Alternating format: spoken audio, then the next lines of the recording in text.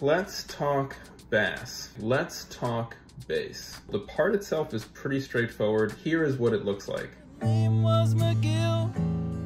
She called herself Lil.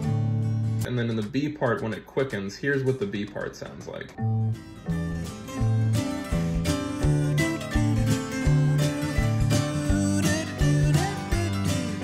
This is the thing about the Beatles in general, not that they weren't skilled instrumentalists. It just wasn't always about impressing with the complexity of what they were doing, but resonating in the rightness of what they were doing. And this part is a great example of that. It has the effect of musicians kind of rolling out of bed and into the studio. It also kind of has the feel of like a saloon around opening time, where it's empty maybe except for the bartender, and then other people kind of start to roll in. And given the setting of the song, some saloon in Dakota is appropriate. Difficulty has nothing really to do with quality.